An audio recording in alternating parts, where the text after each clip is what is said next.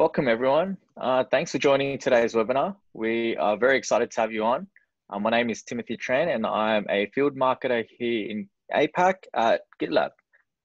So in today's webinar, we've got Jonathan joining us from Singapore, who will tell us more about why GitLab CI/CD, with 5 hacks to improve your current CI/CD setup, as well as special guest Rob Williams from my previous webinar, joining us to answer all your questions during the live Q&A at the end.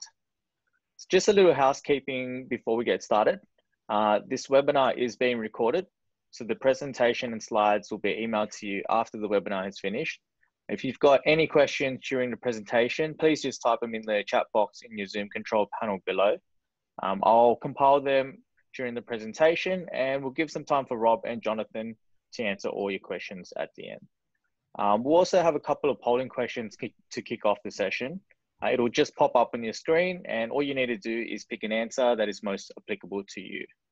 So let's get the show started, shall we? I'd like to introduce to you Jonathan Lim. He is a Senior Technical Account Manager at GitLab. Prior to joining GitLab, Jonathan worked in the big data analytics and application monitoring space. Having seen the cost to rectify production issues, Jonathan wants to help organizations like yourselves adopt DevOps best practices to fix problems earlier and quicker. We've also got Rob, our panelist for the Q&A. He's an experienced DevOps engineering consultant who in the past has worked with large enterprise organizations to build and deploy web applications, as well as roll out digital workflow transformations before joining us here at GitLab, where he's been helping organizations bring modern DevOps best practices to more companies. Jonathan, please take it away. Right. Hi, everyone. I'm just monitoring the chat. It looks like some people are having issues with voice or something. Can you hear me all right, Tim? It's okay? Yeah, I can hear you. Okay. Anyone else having problems? Okay. I think just one person. Okay. Right. Thanks for the feedback. Yeah. Okay. Okay. Cool. Yeah. So I'll just move forward. Sorry about that. I was monitoring the chat because I think some people were having issues there. So first and foremost, thanks everyone for coming. So my name is Jonathan, and I initially Tim has actually introduced me. So just to get an idea about like get a feel around the room, like how everyone is comfortable with the topic on like CI/CD and DevOps, I have a few polling questions. It would be great to get your feedback on that, so I can tailor my presentation in a way that helps that if there are certain words that are more technical, so I might give a bit more of an explanation. So let's just get on with it. So with the first question is, how familiar are you with continuous software development? So yeah, this again is anonymous. We just want to get an idea on like what people are having.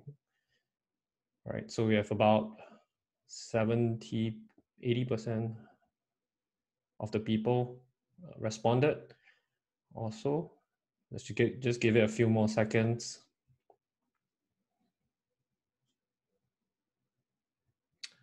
Right. So these are the poll results. I'm not sure if you can see the poll results, but we basically have some level of familiarity. I think it's a little bit somewhat familiar, and not familiar.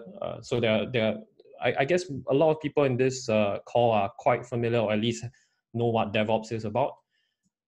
Just 2 more questions about that. So the second question would be, are you currently using GitLab CI/CD?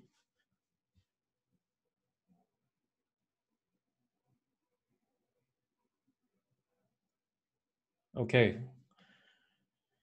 80% of people answering, we are pretty much neck to neck at yes and no. So that's good to hear actually. It'd be great. So for maybe the folks that are using GitLab CI/CD, you can help us as well to answer some of the questions if they appear on the chat as well. So we're getting, for the poll results, we're getting pretty much neck to neck on about 50% yes, 50% no on sort. And last but not least, the last question would be, how far are you along your DevOps journey from 1 just started to 5 very matured? All your teams are using it. You know, basically you're here to fact check whether I'm talking about the right things. Okay, so yeah, most people, as I can see, are within the earlier stages, from 1 to 3, which is great, I guess. So I hope this session can be a little bit more informational about how we see it here at GitLab. And let's just move straight into the presentation. Right. So in 2011, Mark and Andreessen, who was a former founder of Netscape, mentioned this: cycle time compression may be the most underestimated force in determining winners and losers in tech. So what does this actually mean is that the quicker that you get feedback from your users, from your tests, the faster that you know you're off track. And therefore, that results in less time, less money, and less effort that is wasted for you to get back on track, right? So in the past, as we know, as software development lifecycle, we had the waterfall methodology of how we develop products. There is, of course, the design stage where you get the designs from the end user, from the customer. And then you go on, and then 6 months later, you say, hey, customer, 6 months later, I'll come back to you with a prototype or so, and we'll discuss it. 6 months on, when you have some prototype ready, what happens is the customer might have moved into a different space. Their business might have evolved, their requirements might have evolved, and they come back and tell you, hey, this is not what we want. These are the new requirements that we need. But what happens in that scenario, you have basically wasted a lot of time because you are already moving in the wrong direction. That gave rise to the idea of agile methodologies, in which you get to see your feedback faster. You don't have such long iterations where iterations can be 3 months or 6 months long. But what you see is that in agile methodology, you have a smaller number of features that you would develop on. You would then push them into production, and you ask the customer for feedback quicker. DevOps came around the same time as after agile methodologies came about, in which you give power to the developers to allow them to be empowered to know how the feedback is like, to not wait for to have it siloed teams where developers only develop and in your operations teams only just monitor the end product. So organizations then move to the next stage, right? So organizations who try to adopt DevOps, try to buy a bunch of tools to help the organization. And they said, hey, I just bought a bunch of tools, developers, here you go, please use it, automate it. Automation is always a very big word.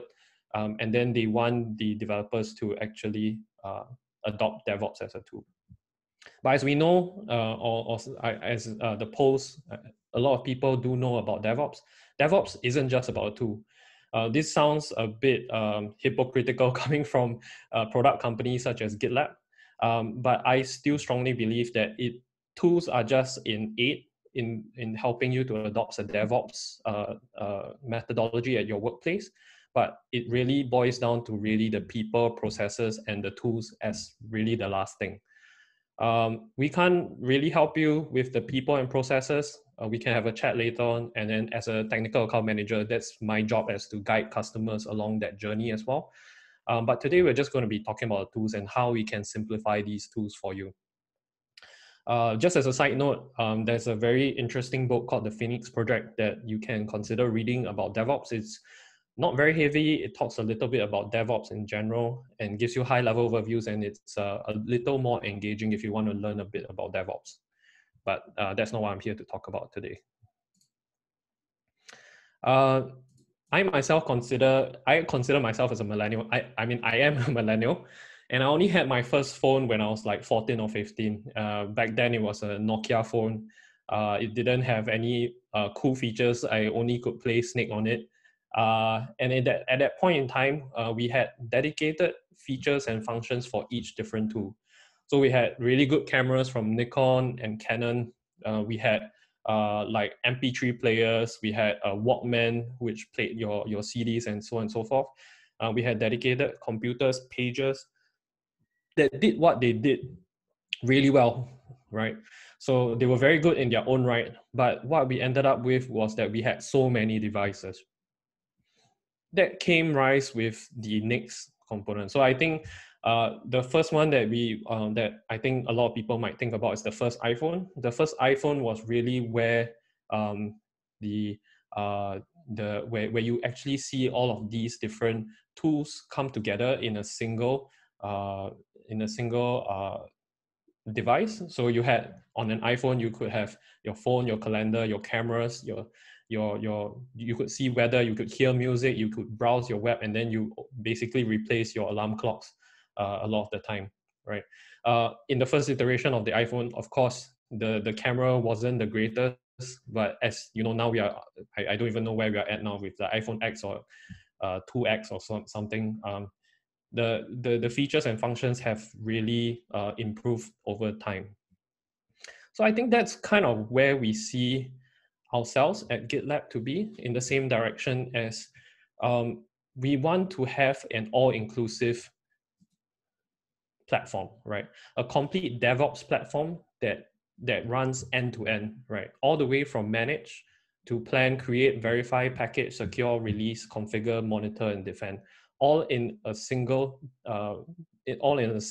platform, all in a single pane of glass where you can actually see everything, all with using the same permission model, so you don't have to integrate all your LDAPs with your many different tools, so and so forth, all in a single data store. And that kind of simplifies it. And more often than not, we also preach a lot about it within the company, about collaboration between the tools. So if everyone is using the same tool, it doesn't leave a lot for, how do you say, conflicts between teams, which is like, hey, my tool says this, but your tool says a different thing. So having one single tool is what we then would prefer, or what we that's our vision for the DevOps lifecycle. Unfortunately, today, as we are only going to be doing this for about half an hour or so, we will only focus on these three stages. Again, with me, we have Rob, who actually talked about a little bit about a different topic. We have Summer, which was the previous speaker as well, which talked about DevSecOps, another topic in general. But what today we're going to talk about is these three stages, which is verify, package, and secure, or what most of us known as CI/CD. This is an ongoing webinar kind of session, and then we'll be talking about new like other stages as well. So stay tuned if those are the things that you're more interested in. So let's define what CI/CD is. So CI/CD, in a very, very short definition or so it embodies a culture, set of operating principles, and collection of practice that enable application teams to deliver code changes frequently and reliably. I think one thing to note here is that you don't see the word tools, right? So again, I want to emphasize this, even coming from a company that sells a tool, is that tools are just a way to help you to enable that culture, that operating principles. And hopefully through today, I will share with you some tips that our larger customers at GitLab are using today that help them to actually adopt these principles a bit better. By the way, yeah, I think, Rob and Tim and the rest of them are monitoring the chat. So feel free to ask any questions. If you don't have to ask the questions at the end of the presentation, you can ask it throughout, but we will address them at the end of the presentation as well. So why CI/CD? So why do people use CI/CD? Because obviously it detects errors faster, it reduces integration problems, it allows teams to develop faster, and first and foremost is it helps you to deliver value as quickly as possible. GitLab has its own way of CI/CD, or the way that we actually have a methodology around its CI/CD. And this is, to understand it first, is to understand the GitLab flow. So right in the middle here, you do see the master branch. So the master branch is where, how a lot of people see as the source of truth. When you were to actually make a code change, you were to actually develop something new in terms of your a new feature for your application, you can create an issue first, and then that would, as well as a merge request, you commit your changes, your CI pipeline runs. You then have your security scans and all your other tests that you have in your pipeline. You review the applications, you approve the changes based on your team lead or how your approval changes are, and then you merge it back into master, right? So how we see this works is that this is the GitLab's flow, and this is the cornerstone to how GitLab continually integrates and deploy, right? Why is this important? Because, you know, a lot of the times when developers, they develop on their own laptop or my MacBook machine also, you know, it works fine. The code works completely fine on my MacBook machine because it's a lab environment, right? So there are no external factors. There are no, you know, networking factors. There's no like other factors that are involved, like even for your web applications or how you integrate with other tools. So having the following this GitLab flow to test it even before you merge it into master is very important in our case. Sidetracking a little bit, that's the whole idea of DevSecOps. DevSecOps, as Summer, our senior architect that's based out in Melbourne, talked about in our previous webinar, that's also really important. So as you can see here, we have the GitLab CI, so you actually integrate continuously. The other portion of it is the security testing in the pipeline. So following back on my previous slide, which is about the GitLab flow. So you test you test for your security vulnerabilities, you test for your license compliance, you test for your code management, so on and so forth. And then you give the feedback directly to the developer even before it gets released to the security team, right? So this empowers or has the idea of shifting left to empower the developers to actually get a feedback on whether the new features and functions that they are actually developing is in compliance, has no security issues, so on and so forth. Right. So again, I can't really go too deep into this topic, but if you would like to have a chat about it, let us know, and we can have a separate conversation about it.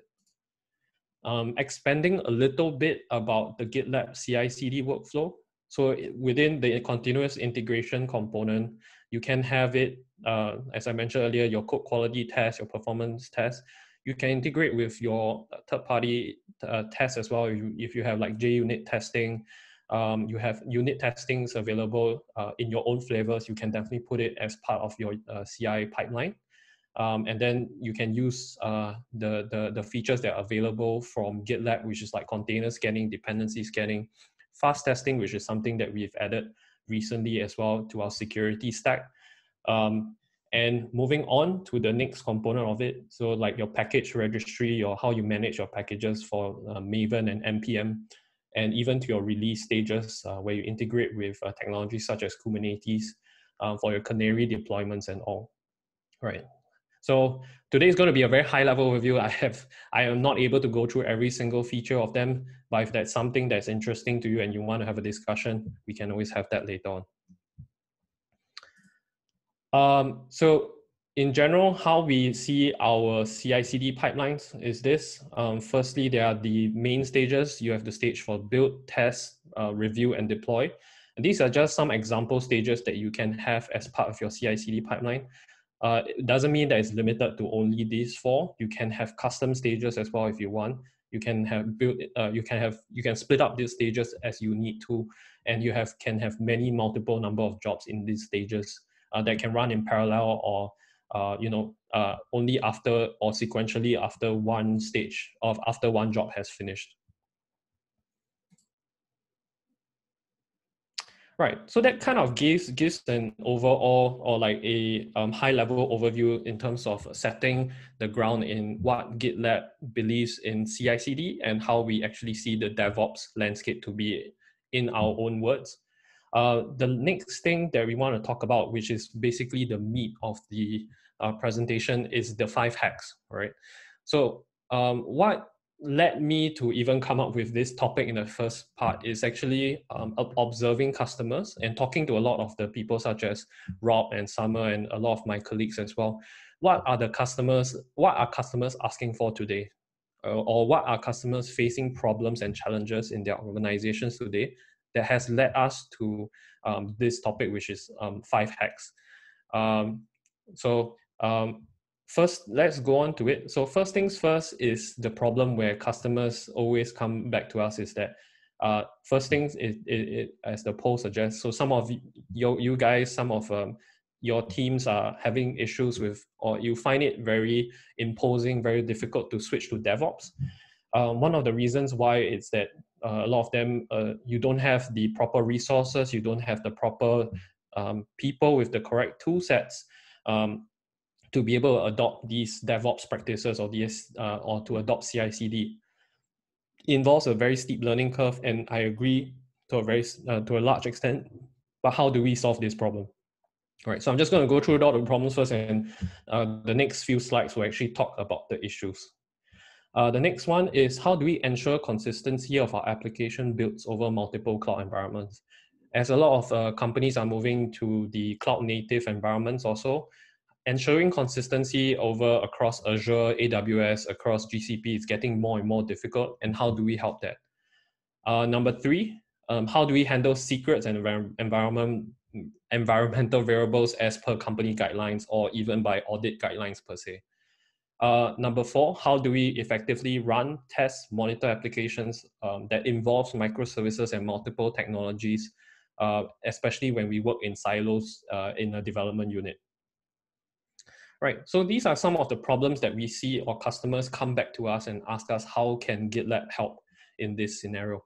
And these are some of the solutions that we think, or some customers that adopt these solutions, and we think that might really help in this case. Right, so first solution, simplify your CI/CD. The steep learning curve, you don't have the proper tool sets and all that. Developers find it very stressful to actually learn deployment code, such as your Jenkins file, or even writing in GitLab CI. So before I start, maybe just to have a bit of, does anyone know what this tool is that I'm showing on the screen here? Mixer, I see Mixer. Any other guesses also? Okay. All right, I see a lot of people know what they're talking about. Okay, filter, yeah. Yeah, okay, so I think that, yeah, there are many people who actually know what this does. So yeah, this is actually a Thermomix, and if you like squint, we even have the actual model, which is TM5, right? So so if you squint hard enough, you can actually see the brand on it. This is not a product placement, nor are we sponsored in any way. But what this tool actually does is that it's a food processor and cooker per se. So it's an all-in-one blender, cooker, bread maker, and it basically is able to cook anything. It has basically over 600 recipes that you can actually cook. And all you need to do is just put in the ingredients, and you'll actually cook the dish for you. Right, so that's pretty amazing, right? And I think set it to forget it. Okay, right. I see there are some fanboys or fangirls out there that really like this tool. So in the same vein of thread, I think where we are coming from is that we also believe that, you know, we don't want these things we want to automate some of these things. We want to make it easy. So how nice would it be if you were to be able to actually, you know, you can sense what the ingredients are, so, and then automatically help you to deliver the end product as we go. I guess that's where we come in with the idea of auto DevOps. So with auto DevOps is the idea that all you need to do is commit code, push code, and GitLab will automate the rest for you, right? So what GitLab does is that if you push code in a proper format, and of course there are some configurations that to be done.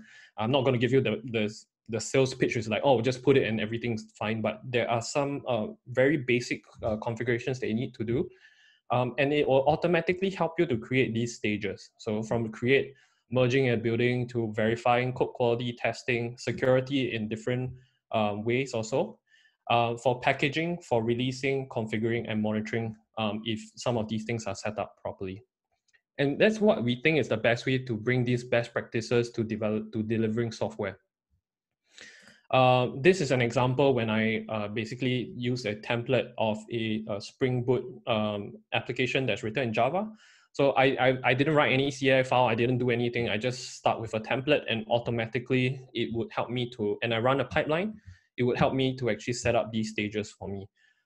Depending on what kind of different technologies you are using, we would then have different pipelines as well that will help you to set it up accordingly. Right. So that's my first thing, Auto DevOps. Auto DevOps, again, it can be used in conjunction with your your customized CI pipelines as well. It's not just the case where you just have to use Auto DevOps and it's a fire and forget. You can use it in conjunction, but what I'm trying to drive at is that it's a good start point, right? So for teams who do not know what to do at the start and are trying to adopt DevOps practices, that's a good start point for you to start and to get that feedback quick enough. All right, so that's one down. There's 4 others more to go. So point 2, effective deployment of cloud native applications. So how do we ensure standardizations of deployment across multiple cloud providers and deploying on native applications on cloud native, right? So this is typically how a lot of developers or like a lot of our customers that make use of GitLab. And in this problem is that maybe they do have a GitLab instance, they have many projects, right? And they have many projects and they span across multiple product as in cloud vendors. So they might be deploying to Amazon, so AWS or Google, GCP, as well as Microsoft Azure. And they have different technologies. They might be trying to use GitLab as GitOps to actually deploy infrastructure as code or even application as code. But it's very, very difficult to actually ensure that this standardization happens. So why is that difficult? Say, for example, if your application now support Nginx 9.0 or so, but Nginx comes up with a new version of it. How do we ensure that that is standardized across all your 3 different cloud vendors? How do we ensure that all our application adheres to all these security best practices within the organization as well? So we at GitLab, I think we leverage on a few different methodologies or tools as part of our DevOps process. And first things first is the idea of build packs, right? So the answer to that is build packs. So we started out with a Heroku open source based project that's called Heroku-ish.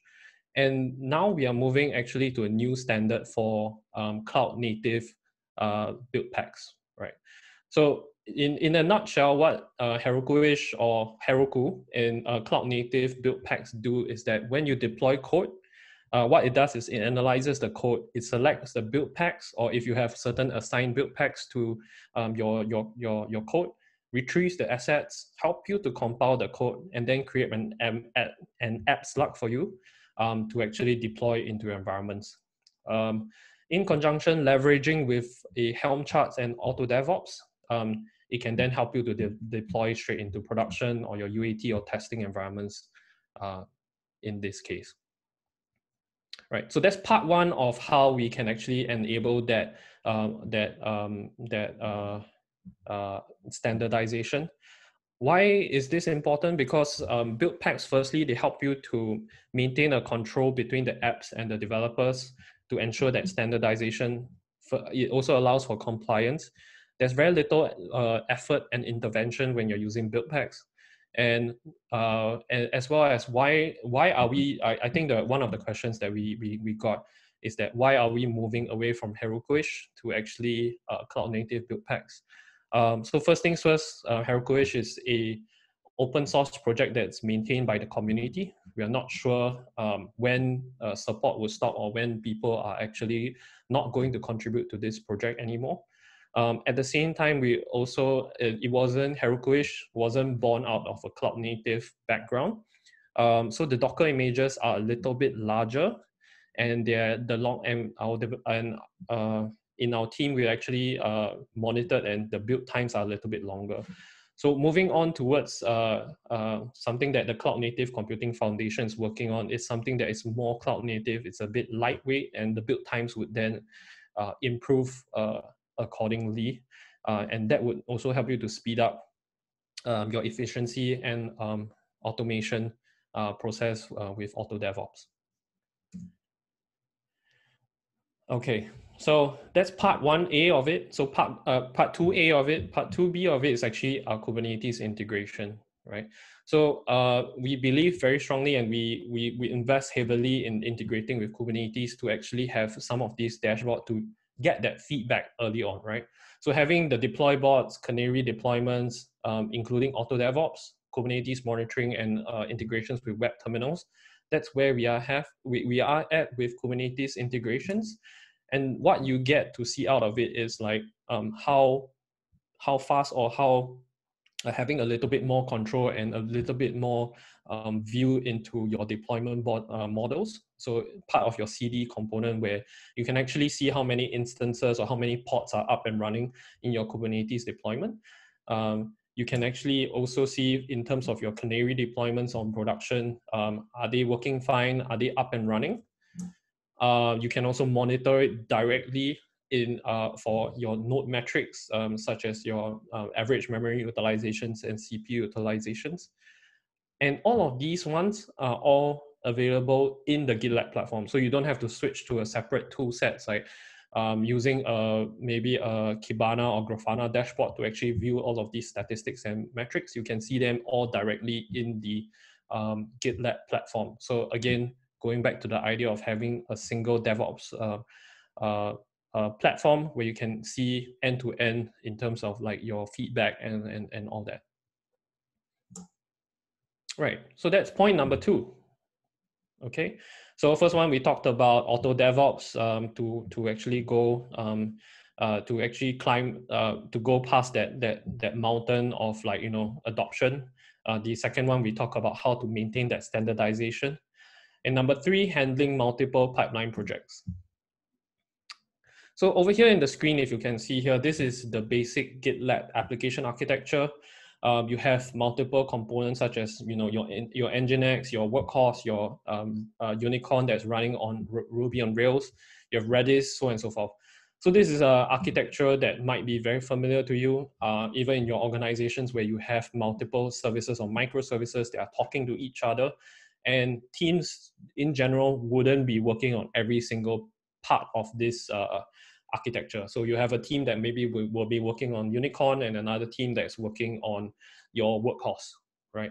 But how do we test this effectively? So at GitLab, we do a lot of we make use of our own products, and we are able to actually test this in parallel, right? So able to test on our own application and how it interacts with different applications, right? So that might be the same at your organization, or that's what a lot of our customers are talking about, where application teams might want to see how my new code that I'm pushing in, how it interacts with a different component, a different a different component when something new gets pushed out. That gives rise to the whole idea of multi-project pipeline. So you specify a branch, you can pass variables from to downstream pipelines, and if downstream pipeline fails, it will not fail the upstream pipelines. How do we do it? So in your CI pipelines, you can actually specify a new stage called bridging, and in that new stage called bridge, you can then specify the project branches and your strategy on how you actually want this to run.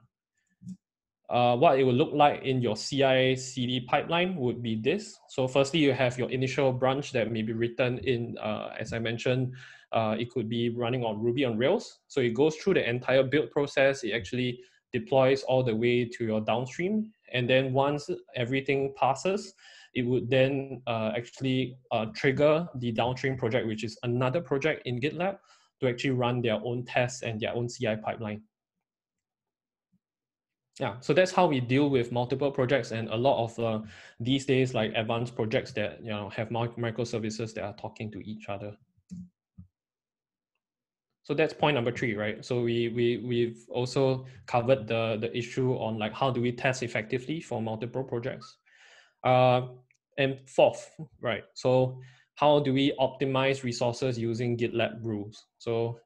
So prior to rules, GitLab, prior to actually 12.3, there were only conditionals that we could allow. So we had conditionals that allow you to specify only or accept into your your conditionals, and after 12.3, we actually changed the rules a little bit better. So it's a lot of an improvement after 12.3. So we provide the users a bit more control on how CI pipeline should run.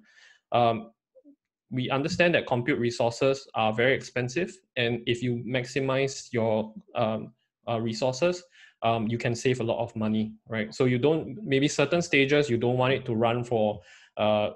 You can specify tags for certain CI pipelines where, for example, if it will be part of this conditional, it doesn't run, and it therefore saves a lot of computation power.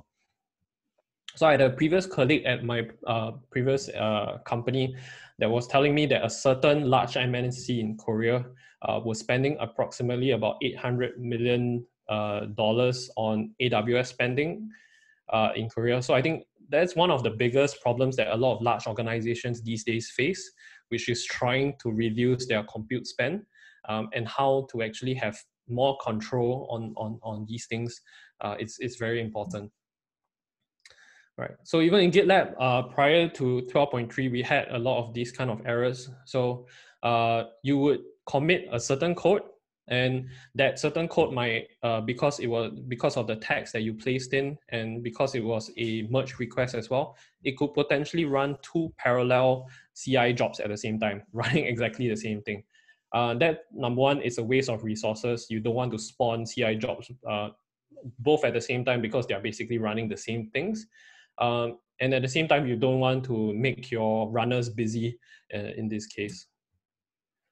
So how do we actually put rules into our CI pipelines, right? So this is another hack that we use or that we suggest moving on from just using only or accept, is to use rules in your blocks. So specifying rules in your block and specifying your conditionals. So for example, in this case, if your CI pipeline source equals to web, then it would then run the script as it says.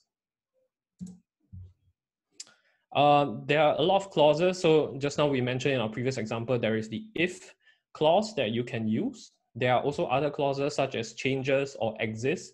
And there are other operators that you can use to actually specify your GitLab CI to have that additional control also. So some of the ones that are very popular is, say for example, if you if the environment you are deploying on is to production, then there are only certain type of jobs that would kick in.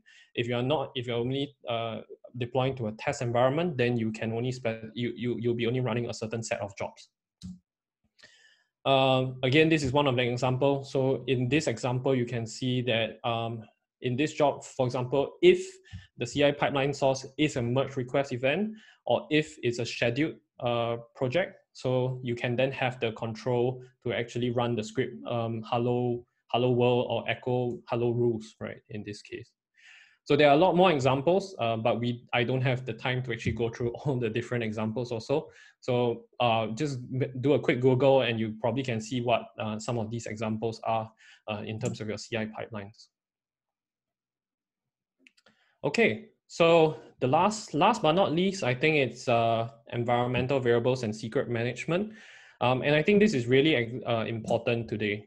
So over here on my screen, you can see, I hope no one here is working for, this is not a call out to the company. So if you're working for like Facebook, T-Mobile, or like Robinhood, this isn't like trash talking, but I think the idea behind it is what we want to talk about is that a lot of people, we still today face the problem of having to store a lot of our passwords in clear text, and we don't do them in a proper manner. not only just passwords, but also environmental variables that might be crucial in terms of connecting to your environments in the cloud or even your on-prem or certain other features and functions, right?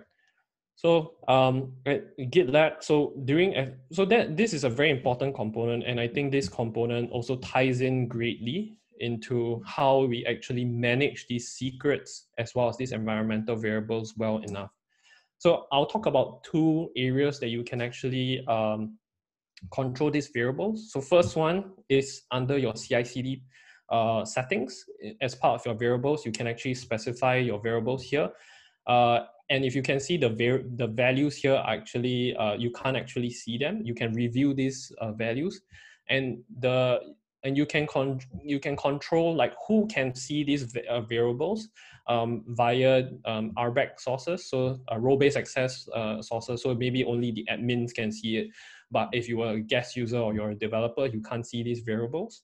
And then you can also control it in a way where certain variables are only activated for certain branches, right?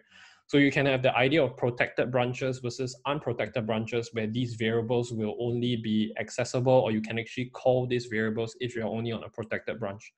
So that's one way of actually managing these secrets or these environmental variables. So say, for example, if some of these variables are not so confidential or not so secure, you don't need it to be secure, you can definitely put it directly into your GitLab CI file as well as a variable, and you can then reference it from that point onwards.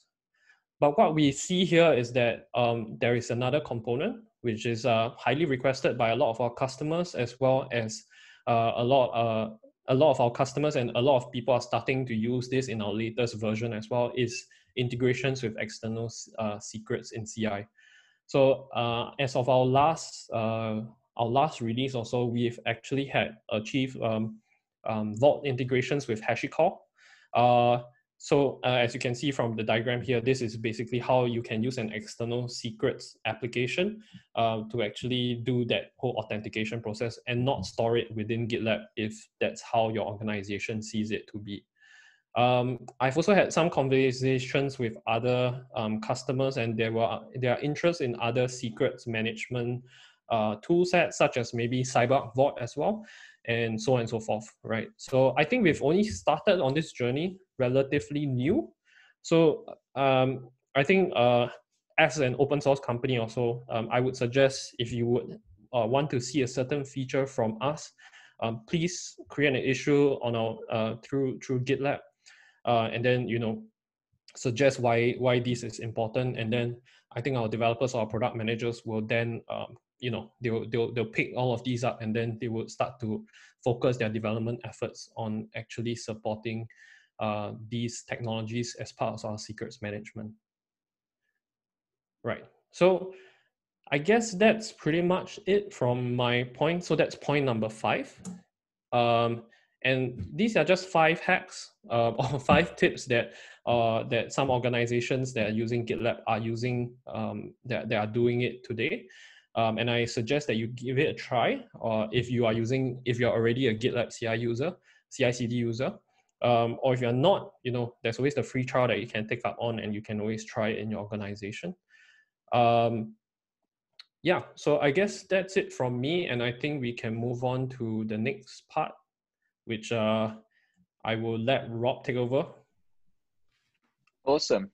Thanks for that, Jonathan. Very insightful presentation. It's great to hear all those tips and tricks, and I hope everyone has a lot to take away from this. So if you guys got some time, stick around for the Q&A. First off, we'll start off with a question from Lewis. Is Auto DevOps available on the self-hosted version? Yeah, definitely. So I actually saw this one get answered in the chat as well. So some people are already on top of it, right? Auto DevOps is totally available in the self-hosted version. It's the Auto DevOps can basically be thought of as a set of templates that all work together to create one pipeline. But then in addition to that pipeline being working both in the SaaS version and on-prem, you can then componentize the jobs and create custom pipelines from it. Great. What's the difference between GitLab and SpinMaker, like from a CI/CD perspective? Yeah, well, like from the CI/CD perspective, there's some things like the auto DevOps pipelines, right? Like things like integrating tightly with Kubernetes and some of our operations dashboards. So a lot of the biggest benefits that you're going to see with GitLab versus a tool like SpinMaker is sort of around the edges of the CI/CD space, right? Because we integrate with fully with the create tools, fully with the monitoring tools and that sort of thing. And that lets us do things like the feature flags and the secret management that Jonathan was talking about earlier. Definitely. Is it possible to have multiple pipelines in the same repository? In the case we have multiple apps in the same repo? That's a really interesting question, and it's a use case that can happen a lot, especially in the old sort of mono repo structure that a lot of repositories still are in. And the best answer to that question is that while there can't be two explicitly defined pipelines per se, what you can do is dynamically change how the jobs run, so that they only run when certain conditions are met. And what that ends up being is a very dynamically generated pipeline that can run different jobs based on different factors, so that when you push up a job, it might have an environment variable set, and then that can trigger the jobs that you need to run, and the ones that you don't want to run can be turned off. Perfect. So what do you recommend for handling secrets in GitLab pipelines and on developers' local machines? Having secrets stored in pipeline CI settings doesn't allow for easy updating or changing. That doesn't help for secret management on developer desktops. Does GitLab have a solution, or should we look into tools like HashiCorp Vault? Look, like even if you go and get HashiCorp Vault, right? If the developers are still putting the passwords on their desktops, then HashiCorp's not going to be able to help you too much. What we talked about, right? The secret management in the project variables, what Jonathan was talking about earlier, is the recommended way of working within GitLab. But the HashiCorp Vault integration as well is very deep, and like it works very well and very seamlessly to get your secrets in and out of Vault into your environments and pipelines. Cool, that makes a lot of sense. So how do you put an approval method in pipeline for a particular job? Interesting. So the job will have certain success or failure criteria, right? So a job is considered to be successful when it reaches the end of the pipeline script. So for each pipeline job, there's a set of instructions that the GitLab runner machine will run. And then if it successfully reaches the end of that, then it's a successful job. If there's some sort of error that gets raised by your script before that happens, or there's something gets raised and some sort of exit code gets given, then that's a failure condition for that job. Great. This one's a good one. We get this quite a lot. Is GitLab CI faster than GitHub Action? How do you compare? Well, it really depends on like what you're doing, right? So in terms of like the only thing that I can sort of point to compare us is the analyst reports, right? And GitLab CI is the number one continuous integration tool on the market at the moment. So that's going up against the likes of Jenkins, the likes of GitHub Actions. So that's yeah, let the credentials speak for themselves, I suppose. Yeah, definitely. So how do you block the GitLab CI YML to be edited while merging from another branch?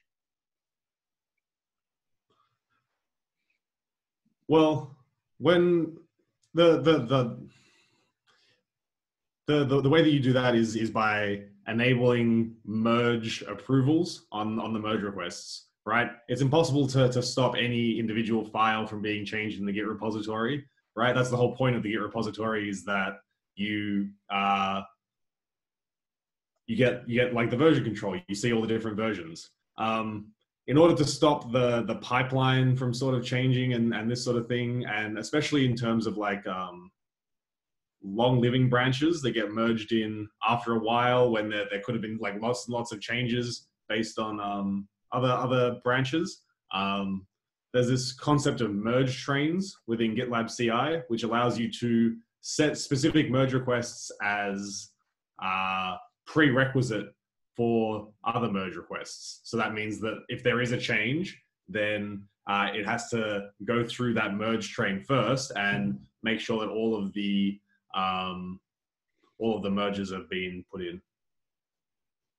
I see in the chat, could also try file locking. Yeah. Great. Does GitLab have a solution to auto deploy Jira custom plugins automatically to running Jira instance? At the moment, I think that still has to be configured. You have to configure the integration there. But once you do have it integrated, there is a full range of features, including closing GitLab Jira tickets from the GitLab interface when you push commits up.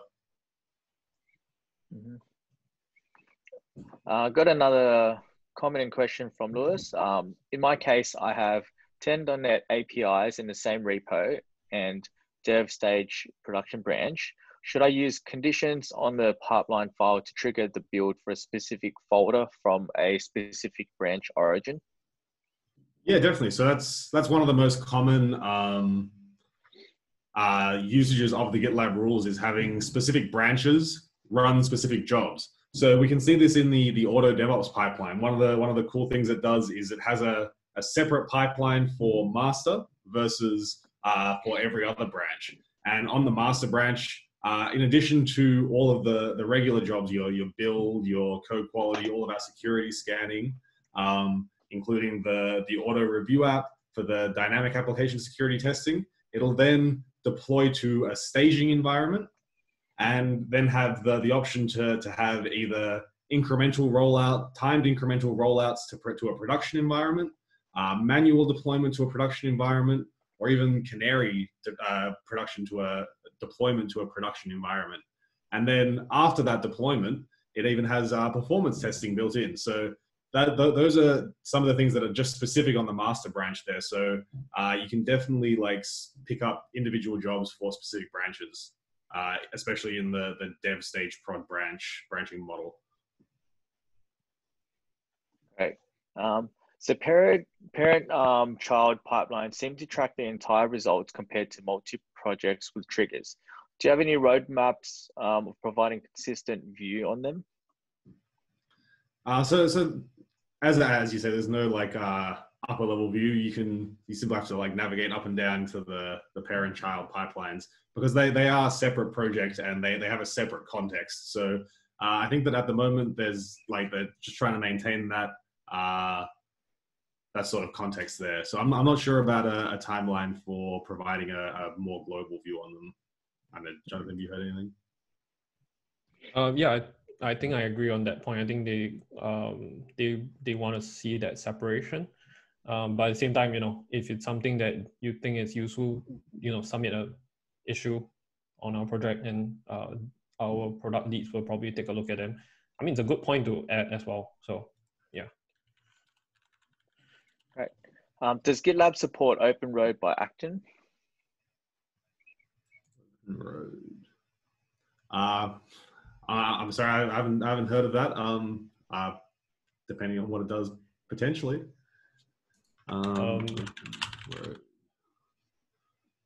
Yeah, I haven't heard of this one as well. So.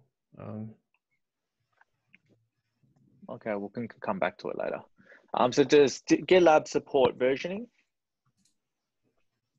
So in terms of versioning, so for GitLab is a version control piece of software. One of the functions of GitLab is as a version control software, right? That sits in the create DevOps stage. So we've broken it down to the 10 DevOps lifecycle stages. And Jonathan here has really been focusing on the verify, package and release stages, which lets you enact pipelines on individual commits and branches within the version control software. So based on that, you can definitely have lots and lots of different versions up and running, just being managed by GitLab. Yeah, definitely. Just wrapping up with the last few questions now. So this is a question from Baskaran. I have the same question on DASZAP. We have been requested for function ID from GitLab. How to create the function ID in GitLab?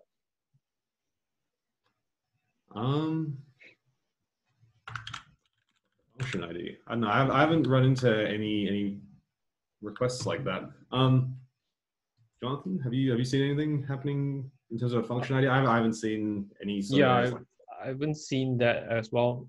Yeah, we probably need a bit more context on that. It's a bit hard to, because I think it's quite specific. Yeah, feel free to shoot us through an email with more details, and then we can definitely get back to you on that.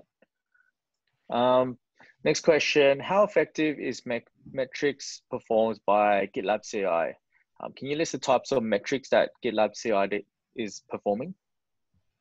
So specifically for the GitLab CI itself, it performs lots of security and code quality metrics. So it provides a code climate report, a vulnerability list. So that's a vulnerability list both for vulnerabilities found in your code as well as any libraries that your code's using, found from static application security testing and dynamic application security testing.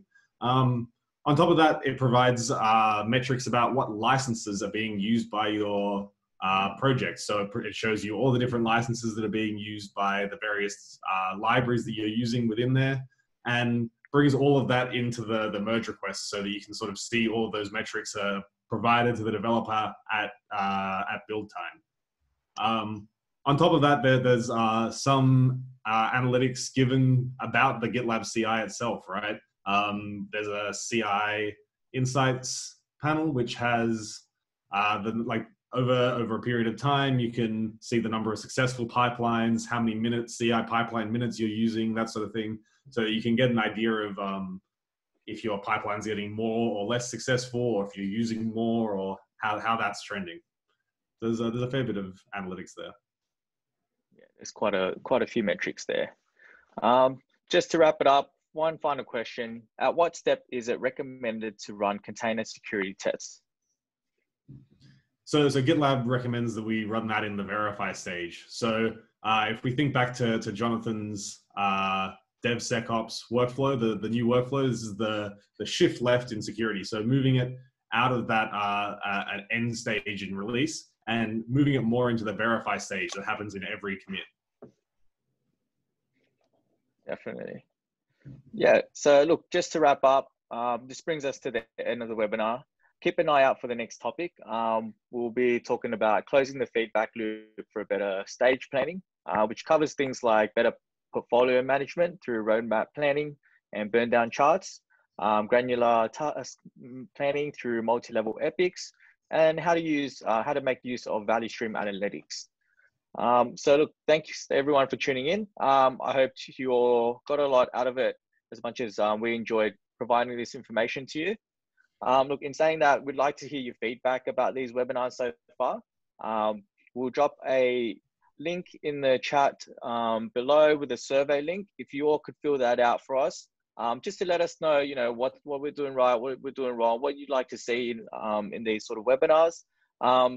Yeah, that'll be great. So again, just a reminder that the webinar is being recorded, and we'll send you through a copy of this after the webinar has finished. All right, thanks everyone. See you later.